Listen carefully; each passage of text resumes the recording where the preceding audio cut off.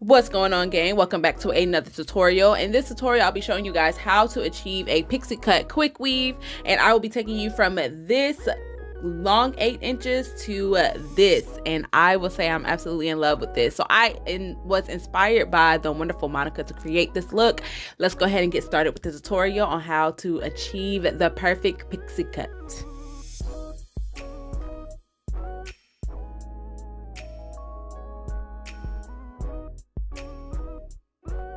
Alright, so starting off, you are going to need, of course, your hair. I am going with the Empire Bump collection by Sensational, and it is 8 inches long and it's in the color 350. You're also going to need a dome wig cap, some scissors, a razor cut pair as well, some hair glue, and your Canva head, of course, to create this look. I also had to borrow my husband's clippers to do this pixie cut. So as I'm fast forwarding through laying my tracks, I'm gonna go ahead and give y'all a story real quick, because y'all know I love doing tutorials and stories. So the other day, it was a crazy nightmare that I had. So there was this nightmare where my husband had kidnapped me. I know y'all probably like, girl, how your husband gonna kidnap you? Y'all live together. Well, you know, dreams and nightmares can be very irrational, but they can also have some hidden truth to them.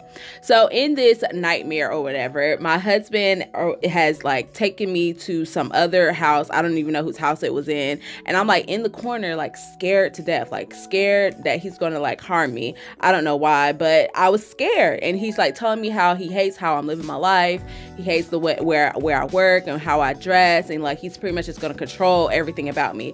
So it kind of reminded me of that episode of You on Netflix. Matter of fact, they're supposed to be coming out with a new season. I can't wait to watch it. So anyways, back to the story. So I'm just like, oh my goodness, like what is wrong with this man? Why is he trying to kidnap me? Like, what am I doing that is so wrong? So he's pretty much, you know, telling me that he's just going to take control over my life. So I was like, well, what about our daughters? Like, we have kids. What about them? And he was just like, yeah, I'm sick of them. I'm going to throw them away too. We're going to give them up. We're going to give them to somebody else. And we're going to start over until I have a bunch, all the boys that I want. Like, he wanted to have boys. And as y'all know, we have nothing but girls. So I'm just like, oh my goodness, my girls, like, I can't just like leave them in a world to just fend for themselves. So fast forward or whatever, we end up in the garage or whatever, and he was, I don't know why we were in the garage, but the garage door is open and we're like standing in the garage, and I still had my cell phone on me. I don't know why. He was a horrible kidnapper. So anyways, I look at my phone starts ringing, and it's my mom, and I look at him like, you know, can I answer it? He was just like, yeah, you can answer it. Tell her that you're fine and you're okay, but don't let her know what's going on, right? So I'm like, okay, all right, sure. So I answer the phone and I start having like a normal conversation with my mom, like, hey mom, how you doing? So then real quick, I yell out, Christian's trying to kidnap me. I need you to come save me. And he snatches the phone from me and he like throws it down on the ground. So as he's doing that, like trying to destroy my cell phone, I like take off running. So I just start running and running and running. And then I come to this crosswalk at a traffic light or whatever. And there's this lady there with her 2 kids. So I run up to her and I'm just like, hey, ma'am, I need you to help me. My husband has kidnapped me. I think he's trying to harm me. You know, can I go home with you so I can use your phone? I need to call somebody to come get me. Like, you know, I'm scared. And she's just like, yeah, sure. You know, and then her 2 kids are just kind of like looking at me. So we walk to her house and we go in there. She gives me her house phone. Who has a house phone these days? I know, right? So I'm looking at the house phone and I'm like trying to think who I should call to come get me. Like I'm debating whether to call my dad or calling my mom or calling 911. But you know, I'm irrational. It's a nightmare. So as I'm looking at the phone, trying to think of who to call, she's like, hey, aren't you Christian's wife? And I'm just like, yeah, I'm Christian's wife. And I go back to looking at the phone and then it clicked like, hold up, how the hell does she know who I am? So as I'm about to turn around to address her, like, bitch, how you know me? She knocks the hell out of me. So of course I wake up from a nightmare, because you know, once somebody knocks the hell out of you, that's when you just like wake up. So I wake up and I'm kind of like panicked. I'm like, oh my gosh, like what in the world just happened to me? And then I realized, oh my gosh, it was a nightmare. Christian would never like kidnap me. So I started like kind of laughing it off or whatever. So then I like rolled over because, you know, I was going to wake up, you know, tell my husband like, oh my God, I just had this crazy dream. As I roll over, I look at Christian and he has like this little smirk on his face, like a, you know, like y'all can't see my face, but I'm mimicking his little smirk on his face, and he was asleep. So I'm just like, what is he smiling about? Like, it is 2 o'clock in the morning. Who sleeps with a smirk on their face, right? So I just reach over and I just smack him. I was like, hey, are you, because obviously, rational as I am, he had to been dreaming the same dream I was dreaming, and he must have thought he had got, you know, he one up me, like, yeah, I just kidnapped her in my dream, and the chick that was working with, so I'm like, okay, they was working in cahoots at this point. I'm like, okay, him and that chick that just knocked the hell out of me in my dream, they obviously thought that they could kidnap me. So I had to I woke him up. I was like, excuse me, sir, like, what do you think this is? You are not going to ever kidnap me. So he kind of like looked at me, because of course I just like woke him up out of his, you know, sweet dream that he thought he was gonna kidnap me. And he was just like, what's wrong with you? And I'm just like, yo. So I tell him what the dream was, and he just kind of like laughed at me, like, seriously, like, why would I kidnap you? That dream don't make no sense. I said, no, it don't, but there's always some hidden truth. So obviously you and whoever this chick was that was in my dream, because I don't even know who she was, I never seen her in my life, obviously you and this chick who was in my nightmare thinking y'all can kidnap me, obviously think y'all can kidnap me. And I just can't, being the person that I am, I can't let that happen. I can't have you walking around thinking that you can kidnap me.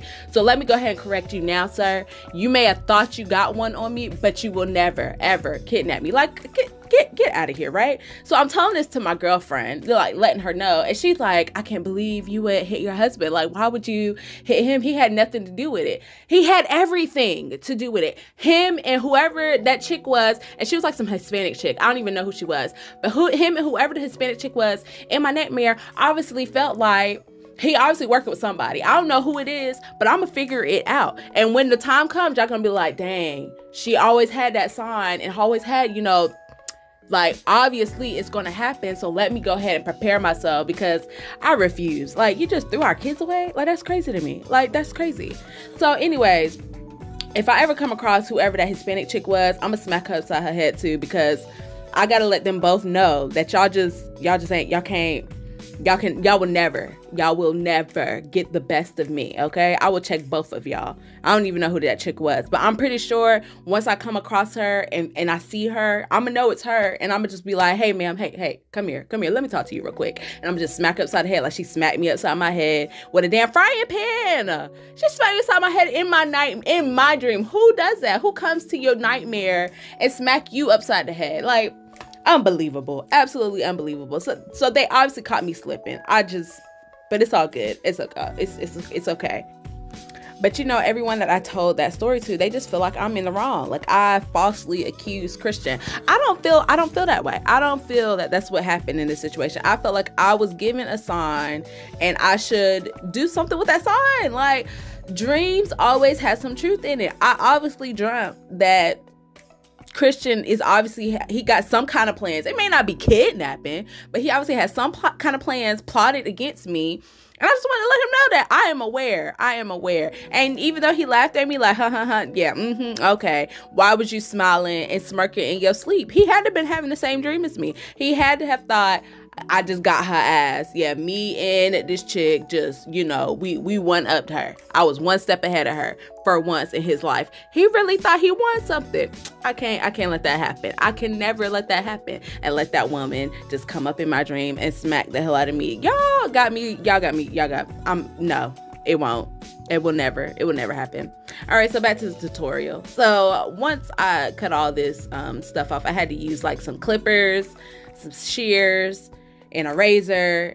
It was difficult, y'all. As y'all can see, I'm like struggling. Y'all see I got a patch in the back of the wig because I was trying to cut it without looking when I had it on my head. It's all good because I was just like, you know what, we gonna make it work. So just add another I just added another track right there to kind of like cover up that little, you know, bald spot right there in the back where all the black hair was showing. And I was able to kind of fix it. But this was definitely amateur hour. I am not a professional. I've never been to cosmetology school. I'm not a hairdresser, hairstylist, none of that. I just like doing DIYs. I like doing and taking care of my own hair without having to spend hundreds and hundreds of dollars for a look. It's just, I'm built different. I ain't about to do it. I'm sorry.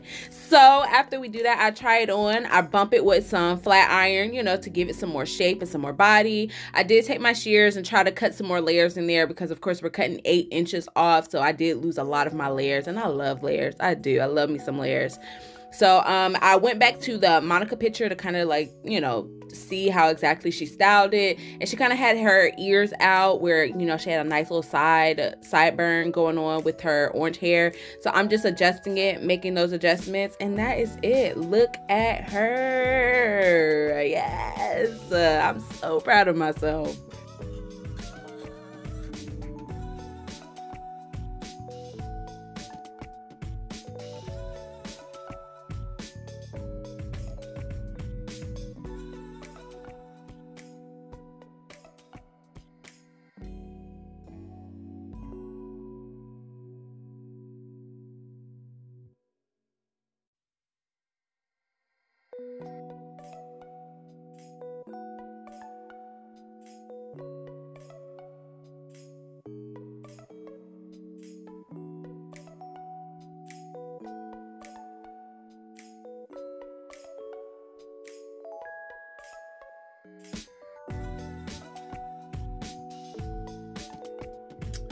My God, but she was worth it. She was worth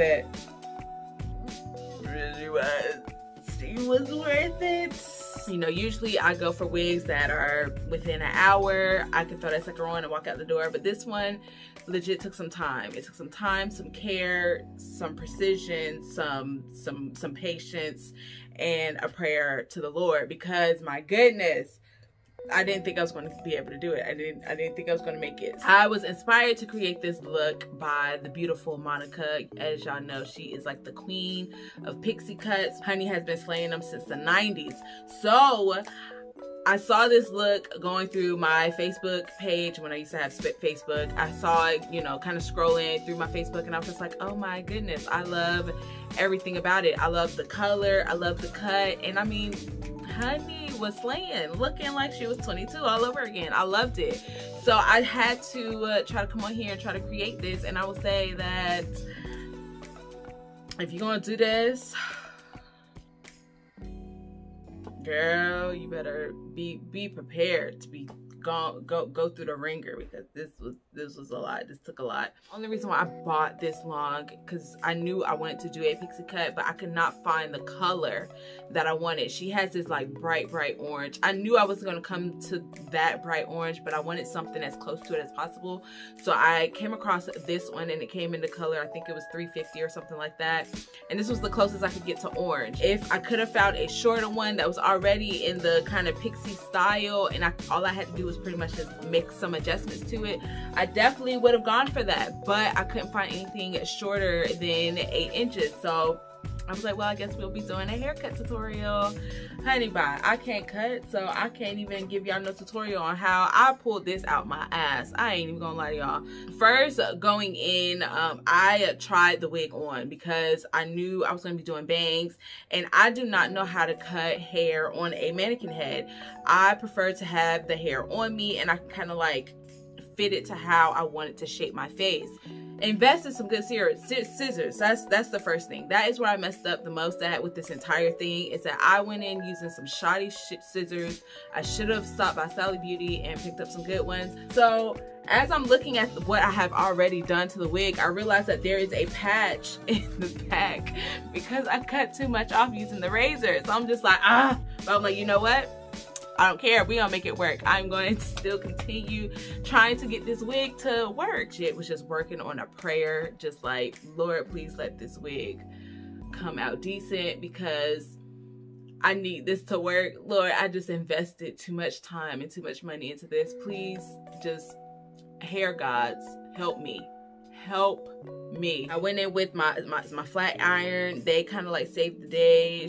You could like see that this wig was finally coming together, and I'm just like, thank God. Thank you, hair gods, because you gotta start somewhere. Some people probably look at this and be like, girl, like, you did that? And then some people will probably look at it and be like, we know that was amateur hour all day. And that's fine. I am an amateur. I don't have a problem with that. I feel like I let my mama right now. So thank you for watching, guys. We'll see y'all on our next video. Please be safe and be blessed.